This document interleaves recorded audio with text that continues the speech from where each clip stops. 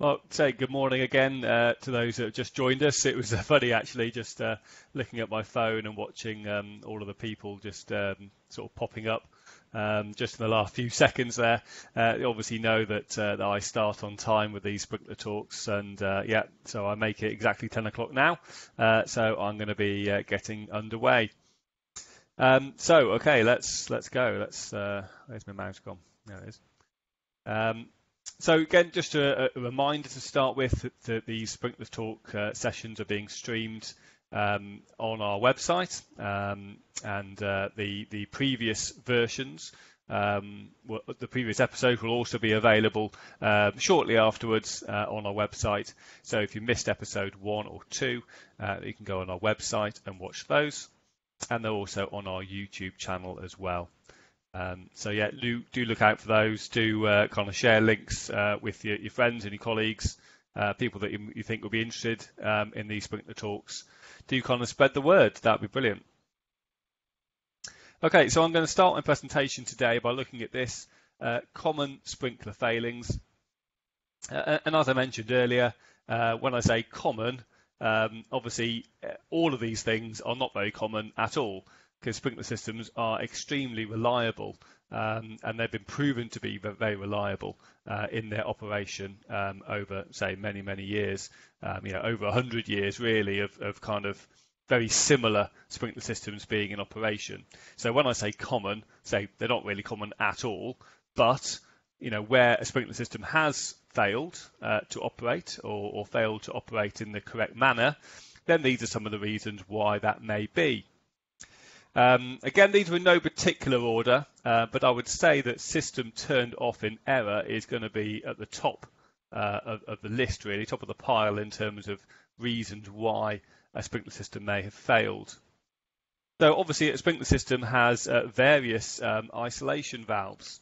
It may just have the one, it may have lots of different ones. It depends primarily on whether it's a property protection system or a life safety system. So again, as I've shown you in diagrams in the past, life safety systems are zoned, and therefore there's more isolation valves. There's probably only 2 between any sprinkler head and the water supply, the kind of start to the end. There's probably only 2 isolation valves. We should avoid putting more isolation valves in. Basically, the more isolation valves we've got, the more chance you have of something going wrong. Just a quick reminder, it'd be great if people could mute their microphones and cameras just while I'm talking. If you've got questions, then do put them in the chat and the comments sort of section, and I can have a look at those and get back to you. So yeah, system turned off in error. So basically, where that isolation valve is closed, you've lost your sprinkler protection, either in the whole of the system or in the zone, depending on which isolation valve is closed. If I can figure out who it is that's got their mic on. Hold on.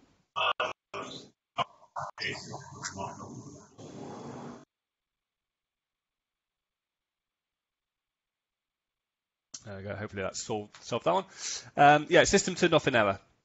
So that might be that someone's closed a valve for maintenance purposes and then forgot about it. In some situations, it might be the tenant. So the tenant, has kind of discovered the valve, turned it off, for whatever reason, and then, of course, you've lost sprinkler protection. It might be that there's been a fire, and again, it's been turned off, and then it's been left off. Lots of reasons, some malicious, some just human error, which mean that isolation valve is closed, and then say the system obviously isn't going to work if the valve is closed. Next one, inadequate water supply. So basically we don't have either any water or enough water. So again, that might be that the pump is broken, so we can't kind of get that water in. It might be that you're relying on the town main pressure, and the town main pressure isn't sufficient to actually do the job properly. It might be that your water storage tank has got a leak and therefore is empty or not full. It might be that maybe you've got a reduced capacity tank and your float valves are broken, and therefore you're not going to get sufficient infill. Loads and loads of kind of different reasons as to why your water supply may be inadequate. So that might mean that you get no water, or you don't get enough water to meet the kind of duration that's designed for. Or it might be that you've got water, but it isn't at sufficient pressure for the sprinkler heads to actually do their job. And so I mean, all of these points we'll kind of pick up on in more detail in kind of other areas. So, for example, I've got a presentation particularly about service and maintenance requirements of sprinkler systems. And I've got other presentations, focusing more in depth on water supply. So all of these we'll pick up on it in more detail another time. I can't actually see that one. What's that called? System frozen in the corner there. My face is covering the one in the corner. System frozen. So sprinklers that are using a wet system are going to have water within the pipes. The biggest danger for that water in the pipes is going to be risk of freezing.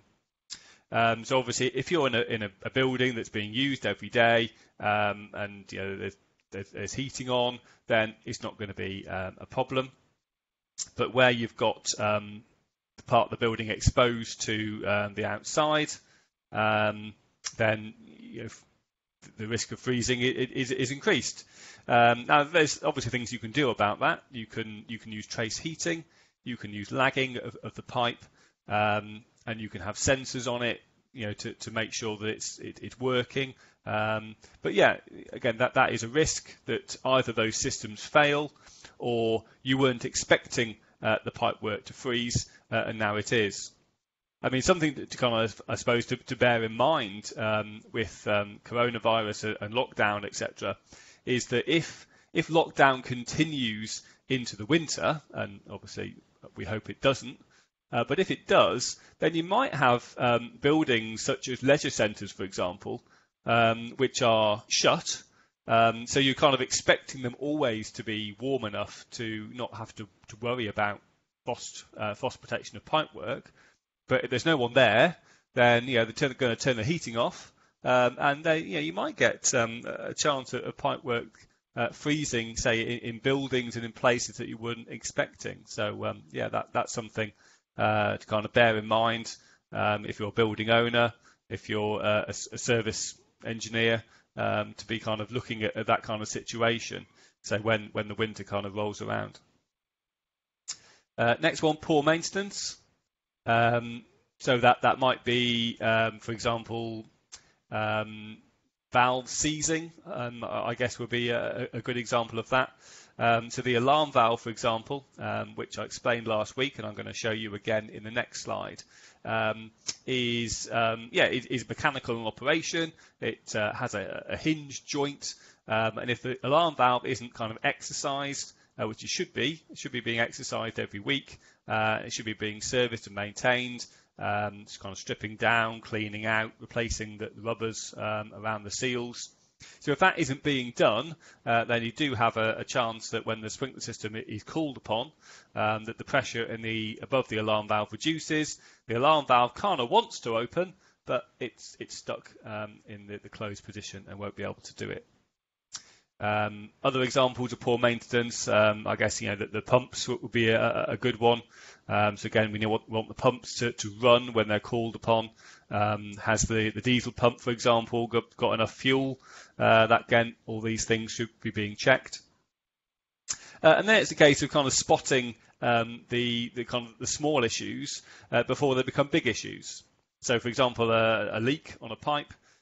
So if you start to see a pinhole leak developing on a pipe, then kind of flagging that up, getting that sorted in the short term, obviously means that the sprinkler system may be off for just a few hours while that's sorted out. If the leak develops into a fitting falling off or a major leak, then your sprinkler system is going to be off for a much longer time, and then of course there's a risk that the fire there's going to be a fire whilst the sprinkler system is offline. Next one, occupancy does not match protection. So yeah, the sprinkler system is designed for a specific application and a particular hazard category. Now, so again, I'll come on to this in lots more detail in future presentations. All of this determines the amount of heads that you have, the spacing, the discharge density, maybe the size of pump, whether there's multiple pumps or single pumps, how much water you need. All of this is kind of fed into matching the protection to the occupancy. So, for example, if you've got a kind of standard office environment, say maybe you've got nice thick walls in between each of the rooms. If you compare that to a high hazard warehouse with lots of stored goods, flammable stored goods, clearly that there's going to be a different demand placed on that sprinkler system. So where occupancy has changed, so maybe one business has sold up and left, another one's come in, or maybe it's the same business, but now they are selling different products than they were before, and therefore the kind of storage that they're using is different, what they're storing is different. The sprinkler system would need to be kind of upgraded or adjusted to match the occupancy that is there. And then finally, fire spread from an unsprinkled building or area. So again, as I've mentioned before, sprinklers are designed to catch the fire early and dump a load of water on it whilst it's in its early stages. Sprinklers are not designed to kind of take on a large fire that's already been developed. So if you've got, so the whole idea is that you sprinkler protect the whole of your building. Now, that may not always be possible, and that may not always be desirable. And again, I've got a presentation specifically on that topic of which areas you should sprinkler protect, which areas you can choose not to, and why you would kind of choose those different things. But yeah, if a fire develops in an unsprinkled area and then spreads into where the sprinklers are, I mean, yes, the sprinklers are going to do their best. They're going to operate and they're going to do a decent job. But again, that's not really what they're designed for, and the sprinklers may well be overwhelmed. Similarly, if the fire comes from a building that isn't sprinkler protected, obviously you've got a very large fire then that's spreading into the sprinkler building. So again, that would signal trouble for a sprinkler system, but obviously it would still do its best. So there's a few examples there about what could go wrong in a sprinkler system. Got a comment there saying no slides can be seen. I can see them. I can see them on my Blue Jeans app and on Facebook. So yeah, if anyone else is struggling to see the slides, then do let me know. But yeah, everything seems working for me at the moment. Okay, so I'm going to go back to this diagram here. No slides for me either. Okay. I don't know why, Steve and Paul, you're struggling with the slides. David said he can see them. Like I say, that everything looks fine to me. What I can do is kind of stop sharing and then start sharing again. Maybe I'll try that. Give it a reboot.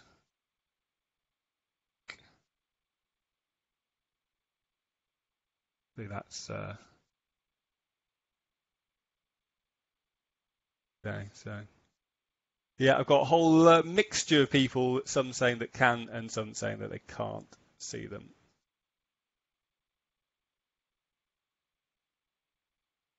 Okay, yeah, but Paul's saying that's better, so that's good. Yeah, again, I'm not quite sure what's going on there, but yeah, I've kind of stopped it and started it again, so hopefully that's improved matters. If anyone from Project Fire is listening, maybe they can help me to sort it out. Okay, so this diagram here is what I showed you last week, and it's a good kind of starting point really to understand the whole cycle of what a sprinkler system is doing, what it's all about really. So I've got some key pictures on the screen here, labelled 1 to 6. So 1 is our sprinkler heads, 2 is a flow switch. So this is a typical life safety sprinkler system. Number 3 is our isolation valve for the zone. I haven't labelled the fire alarm panel, but yeah, you can see that on the screen there. 4 is our the number 4 is called a few different things. Alarm valve and insulation control valve are two examples of that device. Then 5 is our water motor alarm gong, and 6 is our pressure switch. So say if we introduce fire into the building, the heat from the fire rises up to ceiling level. When it gets there, it's going to heat up the liquid inside the glass bulb. That liquid expands, and that will set off this kind of chain reaction. The plug of the sprinkler head, so the glass bulb breaks, the plug falls away, the water then exits the head, and it hits the deflector, and that deflector then generates this spray pattern, which gives us around about 4 meters diameter worth of protection. We have, because water is now exiting the sprinkler system through the sprinkler head, that's going to generate a flow of water down this pipe, and that's going to deflect the paddle, which is part of the flow switch, and that will be linked to a fire alarm panel of some description, or BMS system, for example, which will flag up that there's an activation in that particular area. As to what happens with that signal is an interesting topic, and maybe that's again something that we can talk about in the future. Does it generate a fire signal? Yes, but you could do various things with it. You could delay it. You could have cause and effect coming in place. You might want to go and investigate it before you evacuate the whole building. So it depends on the occupancy and depends on the AHJs, again, the authorities having jurisdiction, the kind of stakeholders for the premises as to kind of what they want to do. And yeah, working with fire engineers as well in terms of what is the fire strategy, what do we want to do. Lots of things you can do with the signalling from the sprinkler system, and obviously the smoke detectors, heat detectors, BMS systems can all kind of feed into very complicated cause and effects. Also, it could be very, very simple. It could be the case that as soon as the flow switch goes, you get the fire alarm goes off site wide and everyone evacuates. Easy peasy. So number 3 is the isolation valve, and as I say, that is normally open and will remain so. Again, in life safety, that will be monitored. So you can see I've also got a wire from the isolation valve off to a panel, and that will come up as a fault signal if it's not in the fully open position. This is a wet system, so we had pressure in this pipe here. That pressure was pushing down on the alarm valve and the clack inside the alarm valve. As we lose pressure through the sprinkler head, then the pressure holding the alarm valve closed is going to be reduced. The alarm valve is going to open. And this supply line, if you've got pumps and tanks, that will be linked to the pumps. So as this supply line drops in pressure, that will be picked up on the initiation board. Again, keep saying it. Future presentations, I've got some detailed slides about initiation boards and kind of how they work and how you test them. So that initiation board will then call the fire pump to operate, and that will then push more water into the system.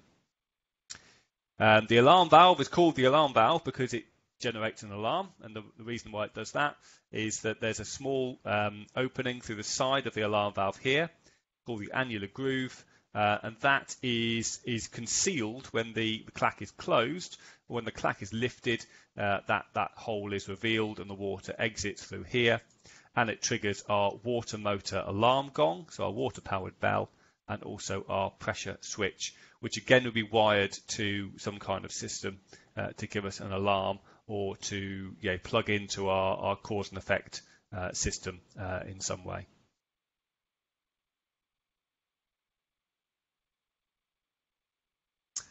Okay, so yeah, what makes a sprinkler system? This is kind of a good time to kind of bring this up, really. So we need a suitable water source. So yeah, all sprinkler systems are going to use water. You can have sprinkler systems which use other mediums as well as water. So basically having some kind of additive within the water. So foam is an obvious example of that, where you've got a mixture of water and foam together that can take on more specialist risks that you're protecting. But yeah, all sprinkler systems are going to use water as their kind of primary means of fighting a fire. So yeah, and again, in future presentations, we'll look at dry systems and pre-action systems, deluge systems, etc. All of these are going to use water, but some of them are going to kind of hold the water back for a little bit later. We need a piping network to distribute the water. So yeah, we again got slides about pipe work coming up in future presentations. How do we join it together? How do we bracket it? How do we support it, etc. A means of actuation and discharge. Those are the sprinkler heads. So yeah, they are going to be there to operate automatically and then to just discharge the water. A means of detection. So that's generally our flow switches and our pressure switches. A means of raising alarm, so that's where the electrics come in. So as I mentioned last week, I told you about the history of sprinkler systems. So sprinkler systems were invented, before we had, certainly before we had reliable electrical systems in place and fire alarm panels, etc.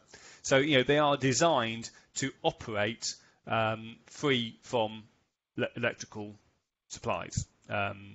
Possible exception of the fire pumps these days, but they are designed to be mechanical in nature.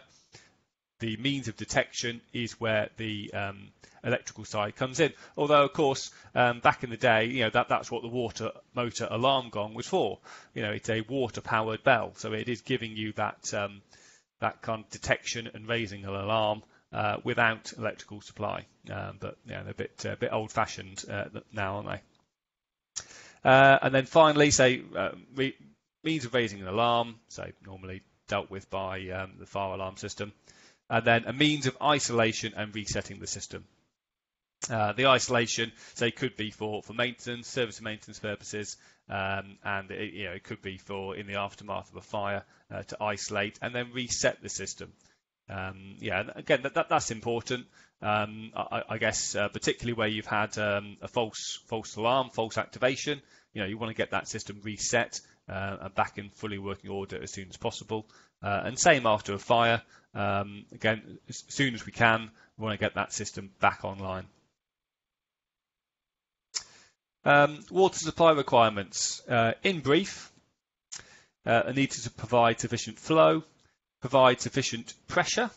So those two things are kind of key, pressure and flow. So sprinkler heads have a minimum operating pressure. For ordinary hazard systems, it's 0.35 bar. So that's the pressure that they need in order to operate correctly and be able to discharge the water. And obviously each sprinkler head needs that minimum operating pressure.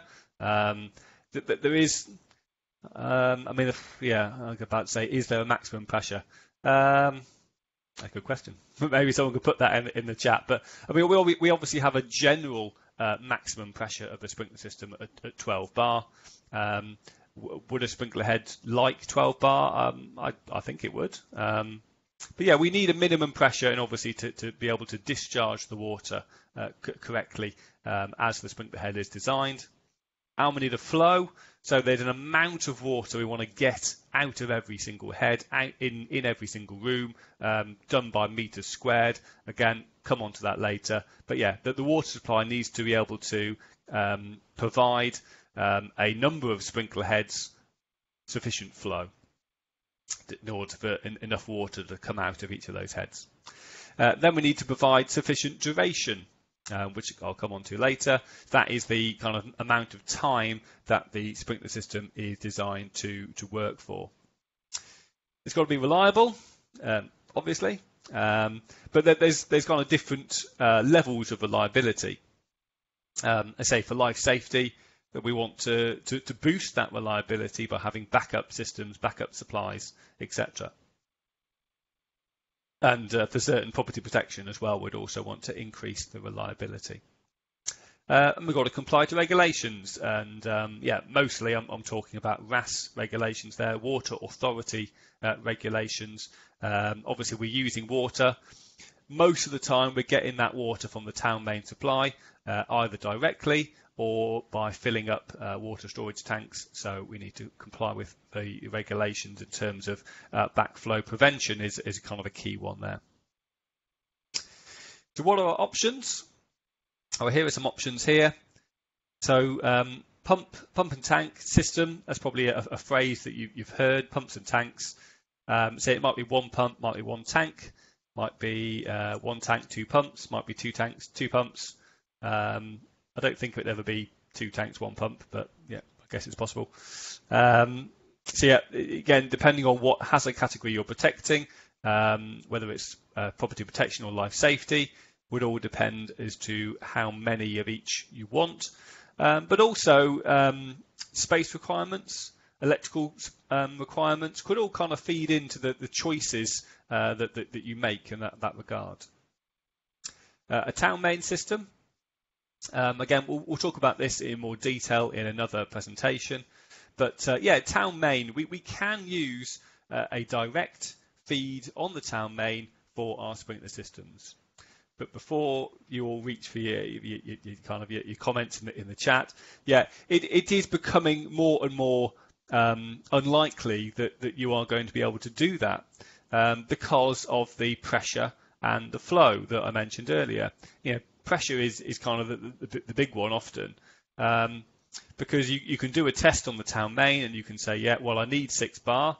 I've got 6 bar, so that's good, isn't it? But then the Water Authority kind of drop the bomb on you and say that, well, actually, we're only going to guarantee 1 bar. So that means that although you might have sufficient pressure today, they're not guaranteeing that you've got sufficient pressure tomorrow, and that's obviously a big problem. Town main can be used where appropriate and where the town main is kind of up to it, but often there are kind of complications down the line. A boosted town main. So what that kind of means in the British Standard is a kind of a directly boosted town main system. So you've got a pump fitted directly on the town main supply. So that's why I've said there kind of point 1, not generally permitted. So water authorities don't like that to be done. Kind of pulling the water off the town main causes them issues. So that's not generally permitted. However, you can use a system such as pressure check, which is the system that Project Fire sell, which is a bit like a brake tank, if you like, that the town main is coming into a kind of holding vessel and then being pumped out at a higher pressure. Or you could say, if you're residential and domestic, use the boosted cold water riser. So again, you've already got, again, a bit like a brake tank, you've got a water supply, you've got a riser that's under pressure, and then you can take the sprinkler system off from there. I've got a separate presentation in the future to do with residential systems in particular, and we'll look at some other options for kind of how you would kind of best do water supplies for residential and domestic. Other things are a private reservoir, lake or lagoon. So again, all of these can be done. Conditions apply, filters, for example, things to kind of filter out the stones and the mud. River, sea, canal, again, conditions apply. We don't want dirty water or certainly salt or brackish water in our sprinkler system.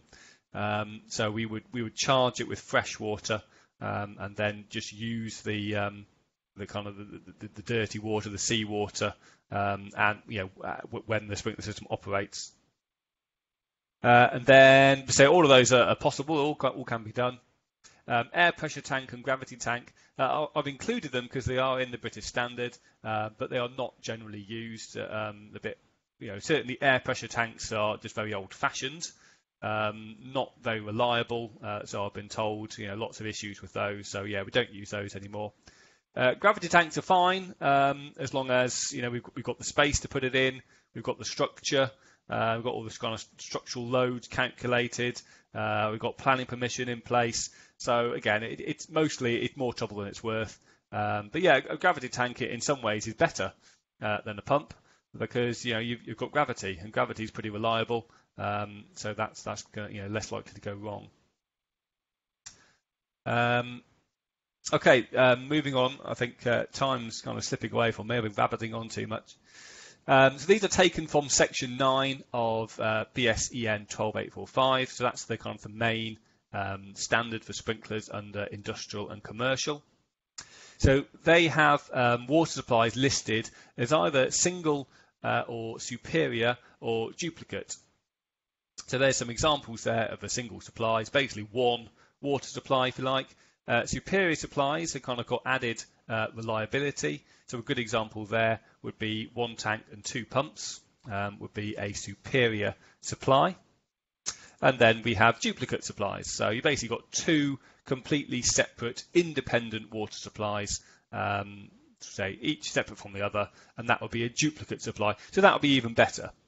So, single is kind of the worst, superior in the middle, and duplicate at the top. But as I say, it's not a case of, it's really a case of, again, matching the water supply to the risk that you're doing and kind of what you're trying to achieve. Then combined water supplies, so yeah, feeding things like hydrants and hoses off the sprinkler installation. That is generally not done, although it can be done.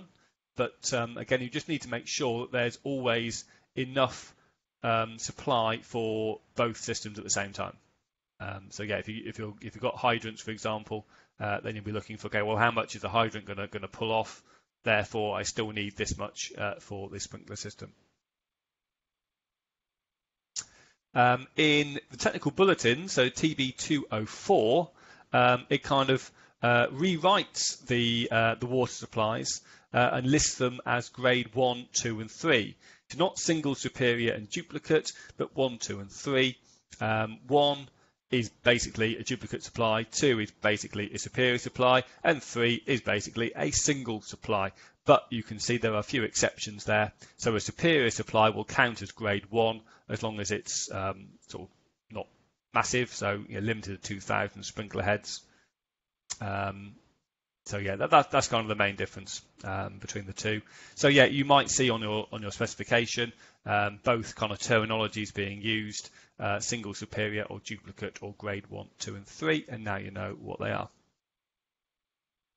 Okay, looking at a few diagrams now. So this is a superior supply using a town main. So a town main is generally counted as a single supply, but where you've got a feed from two different directions from the town main, then it would count as superior on the basis that you've got kind of two pumping stations, two isolation valves. So if the water supply town main is shut off for maintenance or repairs, then it's probable that you're still going to have a water supply from the other side of that connection. So yeah, that would be a superior supply using the town main. You can see a few other things mentioned there. Superior single supply using suction pumps. So here we've got, again, one tank, two pumps. So again, that's called a superior single in the technical bulletins. I guess it's superior because we've got two pumps, and it's single because we've got one tank. I would just call that a superior supply, to be honest. I wouldn't call it a superior single. And then here we have a superior twin, which is a common life safety setup. We've got two half-capacity tanks and two pumps, where each pump can see 100% of the water, but the water's kind of split into two halves. This just means that we get some maintenance on one of the tanks. So if one needs, then the liner needs replacing, for example, then we've still got half of the water available. And you might say, whoa, only half the water. Yeah, it's obviously better than nothing, and in the vast majority of cases, it is going to be sufficient. Sprinkler systems are based on, safety margin on a safety margin on a safety margin. So I showed you the statistics in episode 1. I showed you the statistics where, say, most of the time it is only one sprinkler head that actually operates. In which case, half the capacity is going to be more than enough. So yeah, I'm not saying that the half tank is good, but say it's certainly better than nothing. And say in most cases it is going to be sufficient on its own. So that's why it's called a superior twin. Okay, so it's not quite a duplicate supply, but it's better than a superior supply. Hence why it kind of fits in the middle. Yes. That's right. Got another comment about bypasses around the alarm valve. Yeah, you're quite right, actually. Number 5, it should have that kind of bypass line shown on it, shouldn't it? Because if it is a life safety setup, then you would have to have a bypass. Yeah, we'll be talking about that when I talk about sprinkler system maintenance. So we'll be kind of showing the bypass around the alarm valve. So yeah, that's there so that the alarm valve can be serviced and maintained whilst keeping sprinkler protection. But yeah, there should be, quite rightly, should be a bypass line around here. Not going to talk about this very much at the moment because I'm conscious that I've kind of already gone over time. This is a typical pump and tank system for residential or domestic application. You can see it's actually very similar to industrial and commercial. It's obviously smaller in sort of physical size and power, etc. But the kind of the way it works is very similar. But yeah, I'll talk about that again another week. Duration factors. This is quite simple. We have light hazard, ordinary hazard, and high hazard. I'll give you some examples in a future presentation. So we've got 30 minutes for light hazard, 60 minutes for ordinary hazard, and oh dearie, I should say 90 minutes for high hazard. I didn't too busy with my copy and paste to apologise. So it should be 90 minutes for high hazard. And then under residential and domestic, we've got category 1, 2, and 3. 10 minutes category 1, 30 minutes category 2, 30 minutes category 3. So that will obviously feed into primarily the size of any water storage tank. That duration is going to make a massive difference to that. Okay, and that is it for today. In episode 1, I got a lot of comments and questions about wet and dry risers. So I kind of brought that presentation forward. So next week, we're going to talk about wet and dry risers. So like I said, they're not a sprinkler system. They are totally separate. But they do have a lot of similarities in terms of what their kind of core purpose is, and the pipes and the pumps, etc. So yeah, we'll be going through that, kind of highlighting the differences, how they work, and the requirements, etc. So that's what I'm going to be doing next week. So yeah, thanks so much for tuning in and listening. And yeah, I hope to see you again next week at 10 o'clock on a Thursday. But yeah, as I've done previous weeks, I will just stick around and just have a look and see if there's any questions in the comments on both Blue Jeans and Facebook. We've got a question here about the presentations being uploaded. Presentation 1 and 2 are definitely already up on the website and on YouTube. I checked that yesterday. How soon do they go on? I don't know. It kind of depends on our marketing team. So yeah, a few days, but yeah, sometime in the middle of next week they'll be up online. Have I got any questions, comments on Facebook? No, it doesn't look like it. Facebook was alive with questions in week 1, but not so many anymore.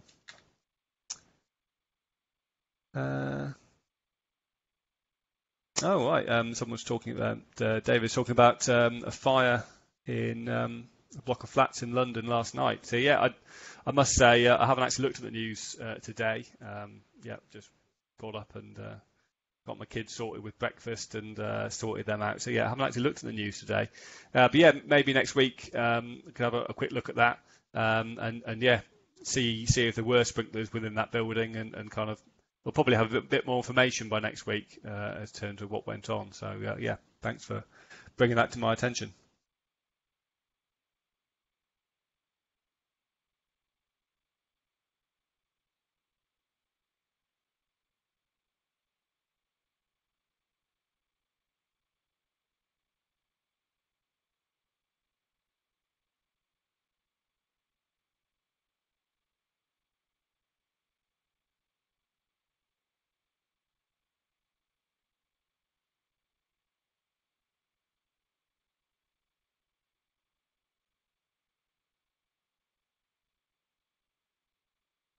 Okay, well, so thanks everybody. I think I'll be off. So yeah, hope you have a great day, and yeah, I'll see you next week. Cheers, bye bye.